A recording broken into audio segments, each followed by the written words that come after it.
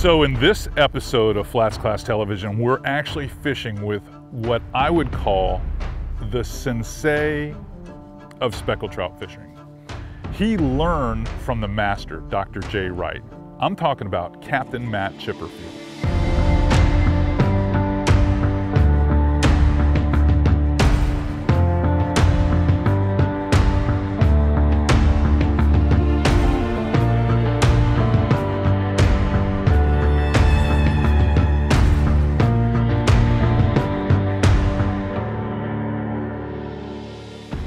One of the facts of what I would say fishing or targeting these large trout is you have to be a student of celestial times, if you will. So fishing around those big moons, like the big full moon, the new moon, where you have a lot of water moving back and forth, and it really jump starts these fish.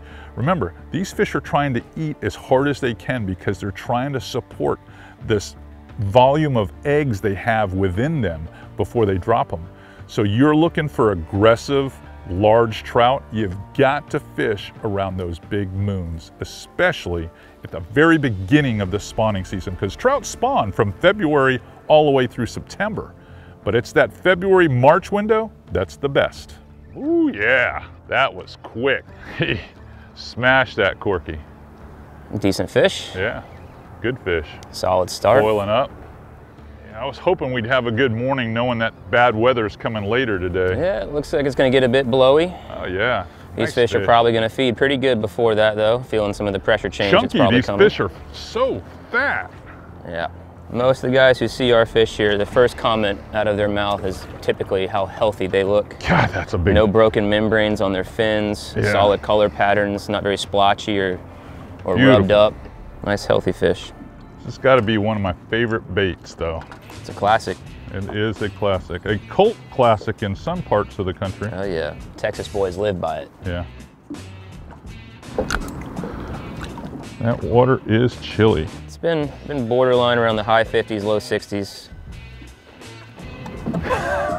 So when I talked to CA about this trip, I was pretty excited because it looked to be we had some good trout conditions. We had some good salooner cycles in the morning and early afternoon. We had a good weather window to get out before it got windy, and we also had a full moon. So with the chill water, full moon, good salooner cycles, a good wind period, a good weather window, I was pretty confident that we were going to get some quality fish.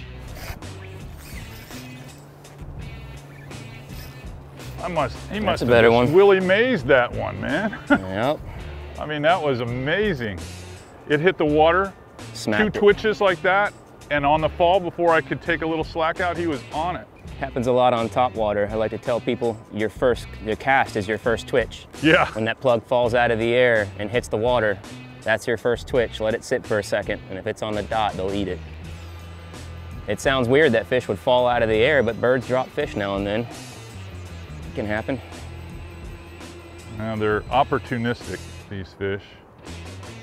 Oh, that's a better one. Look at that trout. Whoa, whoa.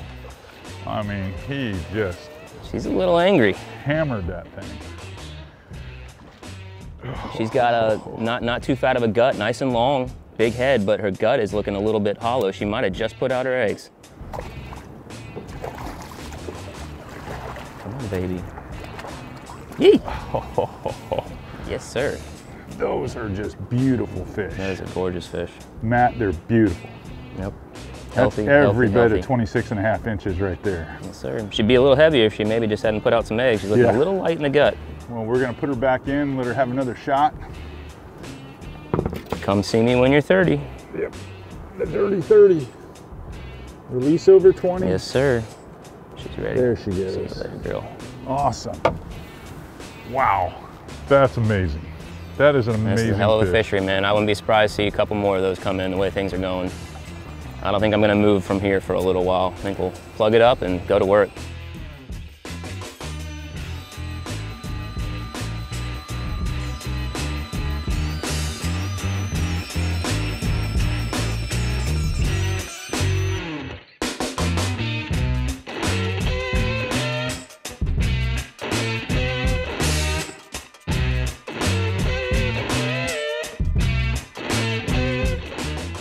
When you're targeting these big sow speckled trout, these fish that are over 20 inches, and in many cases, closer to 30 inches than 20 inches. They're looking for one big pork chop, one big meal. They're not gonna expend any energy at all to eat this lure. So you have to get into your head that you're gonna have to move this bait so slow. It's more of a rod motion and less of a reeling motion.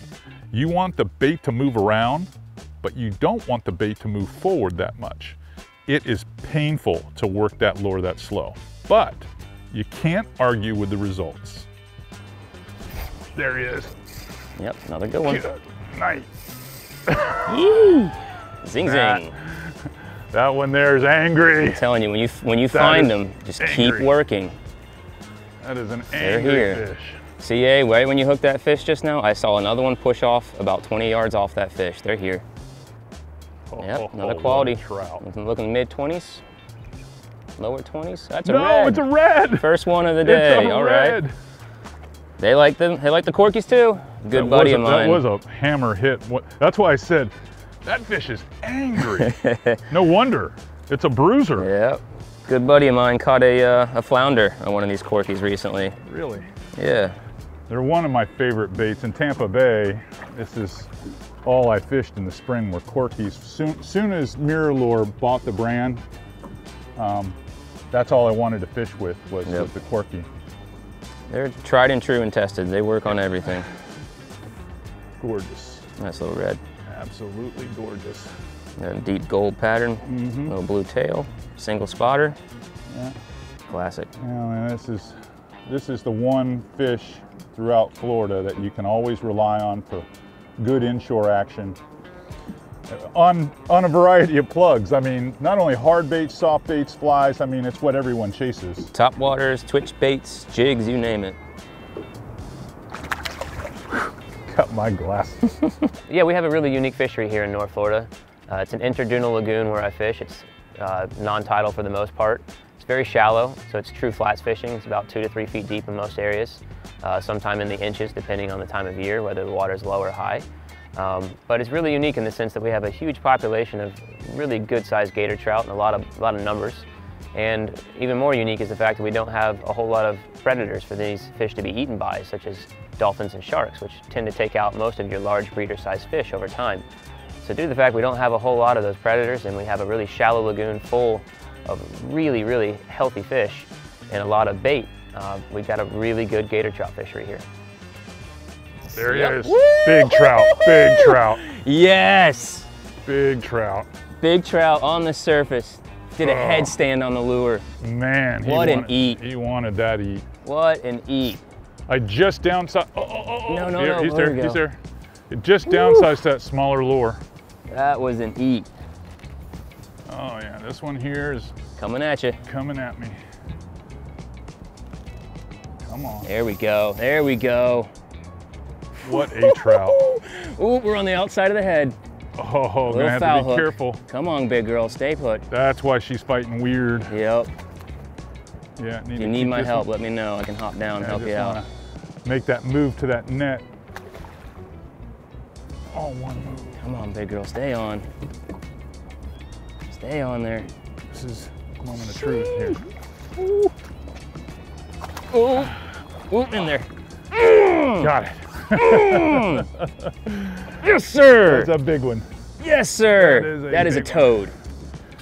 That's a big one. Let me open the bail. I had just switched to that other rod that had the smaller lure on it. Look at the head on that fish. Yeah. Yes. Oh, yes. Button right barely there. Hooked. Just so you guys can see real quick, look at the size of that fish. That is a toad. Look at the head on her. That is a beautiful fish. Gorgeous. Yep. Excellent fish. What an eat, too. What an eat. Crazy. Blew up on the surface, did some headstands, head throws, got a little bit of everything on that one. All right, we're gonna make sure she's solid. God, that's a big fish. I still get excited about catching them like that. This is never gonna get old. I still get excited about catching them that size. If your blood doesn't get pumping after an eat like that and a fish of this size, then you probably need to pick a different sport. Yeah. Well, and that was the downsized bait. All right, Yep. I'm gonna get her out of the net and I'm gonna put her in the water. Woo! Out of there. Off she goes. What a fish. Matt, that was a hero. Well done, CA. That was a hero. That was an eat. You won't get any complaints out of me about catching them like that. That's a memorable fish. I like seeing them that way, and that's why we do the Yes, release sir. over 20. Release over 20. Keep that population healthy. Everybody gets more big fish. Everybody wins. That's right. That's why you and I do the release over 20, because it matters. Whew.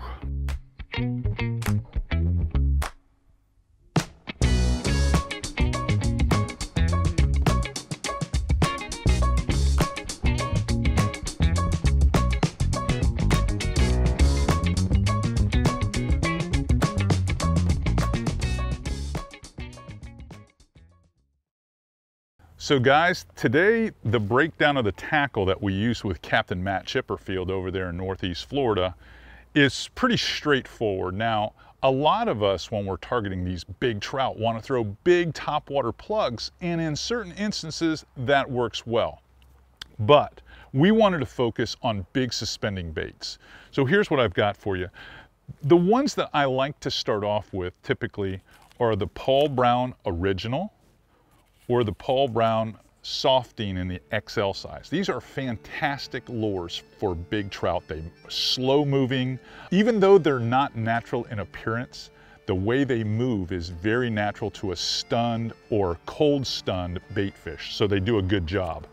The one that did it for us the best though was the Fat Boy profile, which is a little bit larger, and you'll notice how we bent the tail down. This tail, when you buy it in the package, is typically straight, as straight as an arrow, but we bent that down and bent the nose down because you can customize these pieces so that it will dart down a little bit, because I was fishing a few of the deeper zones. Now this particular color is called Plum Nasty, which looks a lot like the dark and stormy colors that we have at Flats Class Baits and Tackle. So it's a color that I have a lot of confidence in, and it really did the job. I almost think it does a fantastic job of mimicking smaller trout, where the bigger trout will cannibalize them. Let's talk about the delivery system for fishing for these big trout. I still want a parabolic rod, so I'm gonna want a rod that's in the medium action. Something in a 7-foot length that gives me both distance and accuracy. I chose the Terramar. This is the Terramar Double X. This rod has a lot of great fish fighting features, but it is deadly accurate because of just the way this thing is made. This is the 7-foot medium action model. This is the TXE S70M. And I'll show you a tight here of all the specs. I mated that up with the Stratic. This is the Stratic 3000 XG. If you look right here, the Stratic reels are just the workhorse of our industry. As a guide, I'm using Stratics all the time with my clientele. Solid reel setup. I packed it full of 10-pound, this is Power Pro Super Slick V2. And at the business end, before you get to the Plum Nasty here, I've got about 4.5 feet of 15-pound to 20-pound fluorocarbon. I go back and forth with both of these rods. And what that gives me, it gives me a long, because I'm working this bait extremely slow, it gives me quite the buffer between the end of the braid and the bait itself. And when you're working the bait slow, you need those longer leader links. So that's basically the delivery system that got the job done today.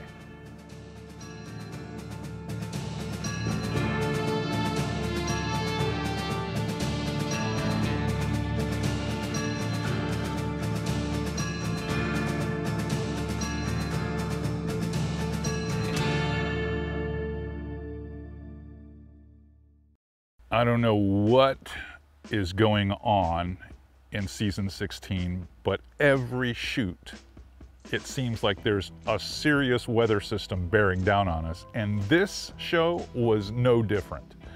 It started off so nice with nice blue skies, and it felt kind of warm, just a little bit of chill, because we were just coming off like 2 or 3 good days, and this seemed like it was going to really sync up nice. And then the morning of, you could see on the Windy TV app how the little lines were getting closer and closer together. I was like, well, maybe we'll get this shoot done before the weather hits. No such luck. In fact, we had to endure the last 2 or 3 hours of the day, I mean, in painfully challenging conditions with wind that no one in their right mind would try to fish. But we knew the fish were there, and that's what made us stick to our guns and fish it all the way through. There she is. There she is. All right. Being patient. It's just like you said it would be too. Super slow, long pauses. Hit it on the pause. Yeah. Yep. So she gave you a couple head shakes there. Oh yeah, some good head shakes, and trying to be easy with it. The nice thing about the Paul Brown lures is the hooks are, the diameter is not so bad. Nope. Hasn't come to the top yet, so it tells me it's a good fish, or I got it just on the side of the head or something. I find a lot, it's either they immediately come up and throw if they get it real deep in, or it's like this and they kind of dog you, stay down on it. A lot of times you get those violent shakes and big mouth throws whenever they get it deep. Oh, that's a good one. That's a good one. Dude, this one here is going to be full grown. That's a good one. A full grown trout. By our standards here, that's a quality fish. Not a monster, but a quality one. Really? Sure. This is where you lose fish if you're not careful. This is where you got to get delicate. Nice light tip rod, some shock absorption. Yeah. Let them wear them out. Try to get the net under here in a second. It is a huge trout. Yeah, that's a good one. Got that nice purple collar. She's a thick one. Come on, baby. Come on, baby. Come on, baby. Yes, sir. That is a big trout. Yes, sir. That is a quality big trout. fish, CA. Big trout. All right, Matt. That is a nice one there. That's the target species right there. You never get tired of catching those.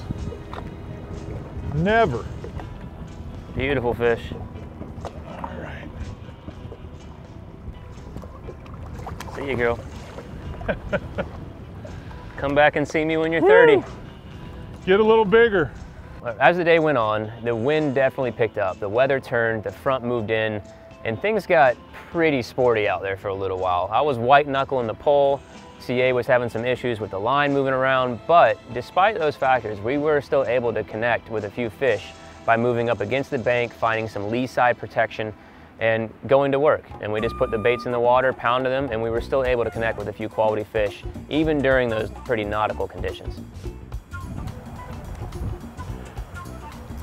There you go. There he is. It's a smaller trout, but trout nonetheless. He hammered that Paul Brown.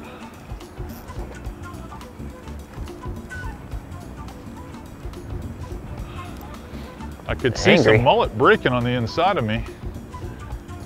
It's actually not that small. It's a nice fish. It's a chunk. Not very long, but it's a chunk. That one there is freckled pretty good. Yeah, a lot different looking than their other one, that's for sure. Yeah. Yeah, he's still got a mouthful. Let's see if this one grunts at you. It might be a male. Yeah. Wow. That is a healthy specimen there. Hands wet. Good one.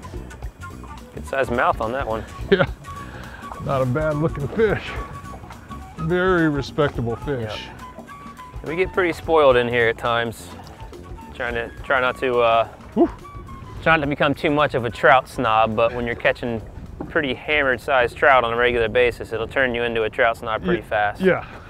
But that is a respectable sized trout. In most other areas, some people consider that a big trout, depending on your fishery. Yeah. You show that to somebody down there in South Florida right now, and they'd be pretty happy to catch one that size. Some of those guys haven't seen trout in months. Yeah, no doubt. And so the St. Augustine area that I fish in is really well known for some large, mean, nasty gator trout, and we have a lot of them. It's a great fishery for them. We've got a lot of bait. We've got good conditions for them. We don't get too much of a cold weather pattern where we get the freezes that will kill a lot of these fish. So we tend to have a lot of the large breeder-sized females to make it to fruition and actually grow out their life cycle. So we've got a lot of large fish. We've got a lot of small stock coming up in the ranks. So it ends up being a lot of times on these good days where you can target these fish, you'll get a lot of them.